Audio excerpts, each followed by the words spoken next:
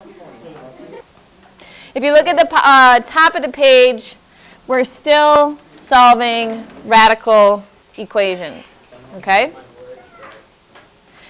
They're just going to be more hard, more challenging. So I don't have as well the steps at the top of the page. So if you want to open up day 9 notes, you can. Otherwise, what's the first step to solving a radical equation? Get it by itself. Get it by itself. So I have to start by subtracting the 3.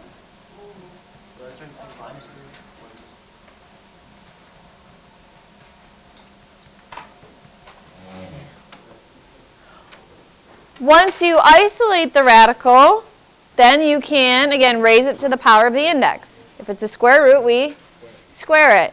What makes this just a little bit more challenging is that you have to square a binomial.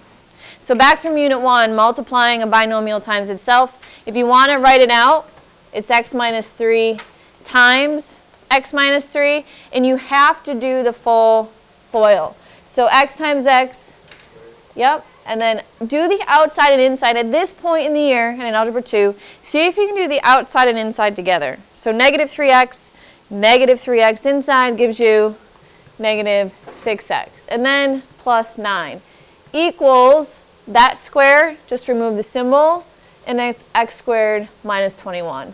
When you have the same term on both sides of the equation, you can cross them out. They cancel, because if you were to subtract the x squared from the other side, you then take it away. So now I have negative 21 equals negative 6x plus 9. So it went from quadratic to linear.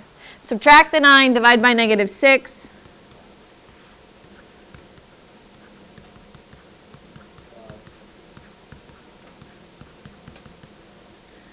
It does say to solve and check. So if you struggled with the checks, we'll be doing some checks together in the notes. So if you need help, let me know. Is the square root of 5 squared minus 21 plus 3 equal to 5? Well, 5 squared, if the square of 5 is?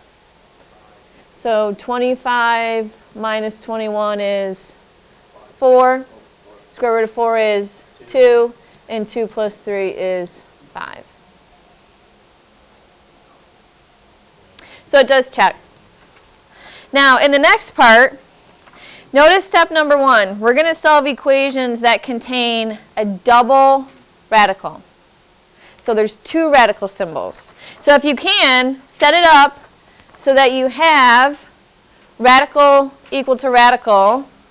Matt, they're just geese. Or a cube root equal to a cube root.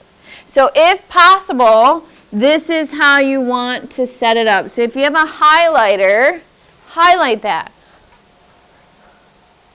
Okay? If you have a plus or minus, so like this question here, it is a radical equal to a radical, but there's a minus 5 on one side.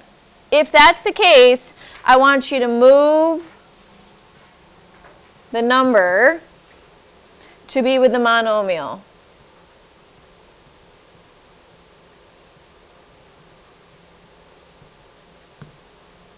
So how would I move the 5 over? We're not going to solve it, but what would you do?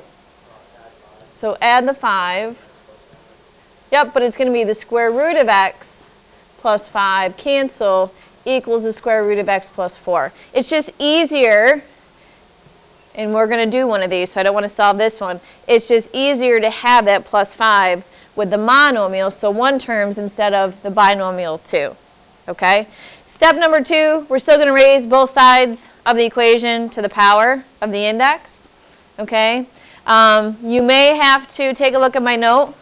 You may have to expand, which means to write it out twice, and then possibly do a distributive property. Simplify and solve. If you end up, now this is the case where when I actually do what we did above and we remove the radical, you may still end up with another radical. Okay? So we'll just have to not square just once, but twice. So number 4, remember to check your answer. We're going to check the first few. If it doesn't say to check, we'll just do it right on the calculator. So number 1, this one's easier. When it's equal to radical equals radical, what do we do? What's that? Square both sides. We just start by squaring both sides. It removes both the symbols. So we end up with 5c plus 1 equals 4c plus 3. Yeah? Subtract the 4, subtract the 1. So subtract the 4c from the 5c, subtract the 1 from 3.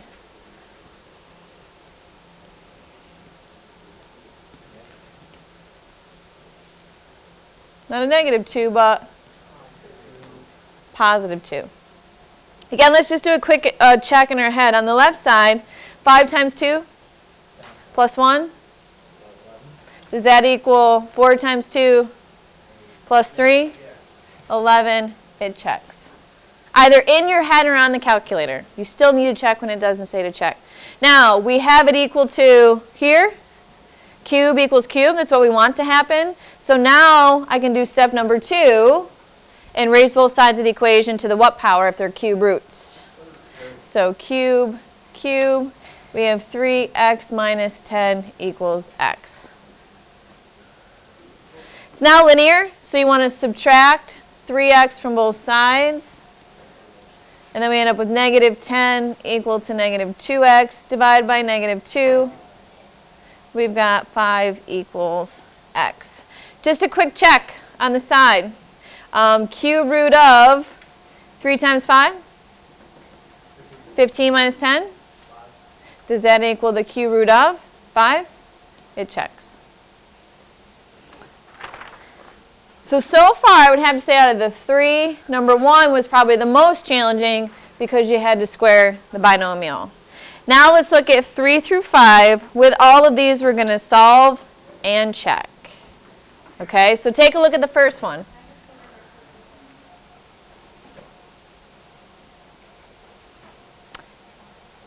Is the radical isolated?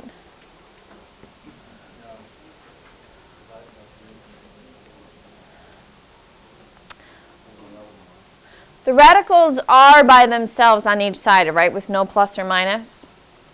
When that's the case, when there's no plus or minus any number, you can go ahead and square both sides. When you do the left side, though, this means 3 radical x times 3 radical x.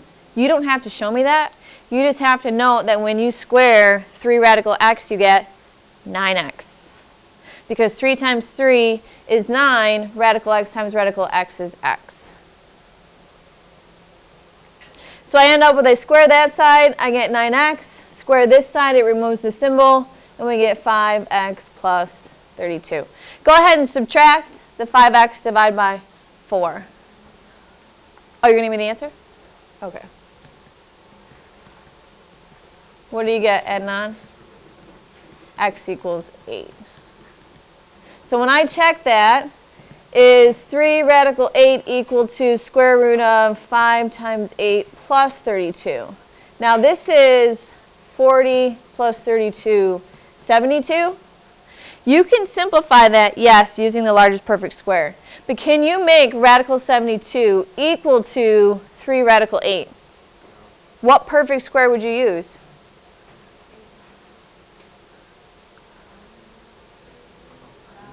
Nine times 8. So if I break this down, 9 times 8, this is 3 radical 8. I realize 8 can be broken down, but if you can somehow rewrite one side to match what's written on the left side, then it checks.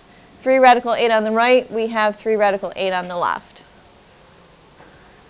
Now, the next one. There is no plus or minus. All right, what number is that? 4. Number 4, is there any plus or minus happening to any radical? No. So we start by doing the inverse, in this case, of the cube root, which is cubing. So cube this side, the symbol's gone, we're left with x plus 6. Cube that side. Now you could write it out 3 times, but let's do it the other way. In the other question above, 3x, or 3 radical x times 3 radical x was 9x. You square the 3, and then the square got rid of that symbol. You have to, in this case, cube the 2, which is what? 8, and then that removes the symbol. So you have the x minus 1. But what do you do with that 8 in the x minus 1? What operation is going on between these two multiplications? So you have to multiply, which you'll have to distribute the 8. 8x minus 8 equals x plus 6. Subtract the x.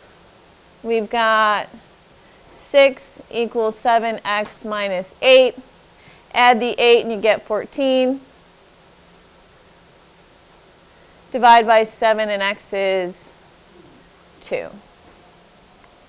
So our check is the cube root of 2 plus 6 equal to 2 times the cube root of 2 minus 1.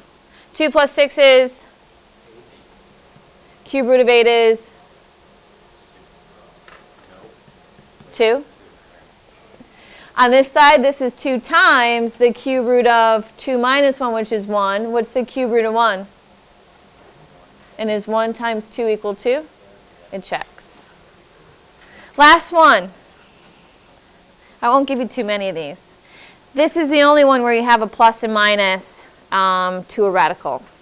My suggestion in your notes was to move that 2 with the monomial, which is the left side.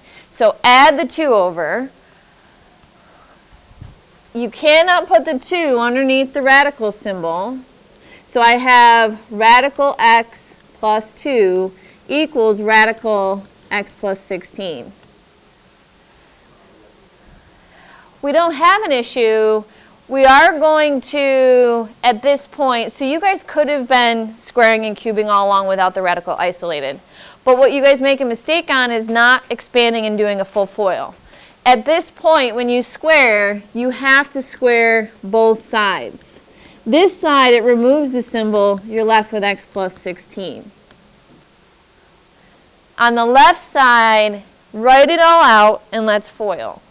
So this is radical x plus 2 times radical x plus 2. So radical x times radical x is x. In the inside, what's x times radical 2? 2 radical x. Inside should also be exactly the same because you're multiplying the same two binomials. So x times 2 is, or radical x times 2 is 2 radical x, and 2 times 2 is 4. You can do the same thing we did before. The x's are on both sides, so you can cross them out. Because when you subtract x from the left side, it becomes 0. What's 2 radical x plus 2 radical x? Adding radicals, you just add the coefficient out front. 2 plus 2? So 4 radical x plus 4 equals 16. So what do you think I should do to both sides? Subtract the 4, and you get 4 radical x equals 12. Now you could square both sides at this point, or you can divide it by 4. And we get square root of x equals 3. Now to finish, so we did 1 square, and then I have to square it again. So I get x equal to 9. Let's see if that works. So you have to check it in the original equation, which is the square root of 9. Does that equal the square root of 9 plus 16 minus 2? Square root of 9 is? 9 plus 16? 9 and 16 is 25. Square root of 25 is 5. And 5 minus 2 is 3.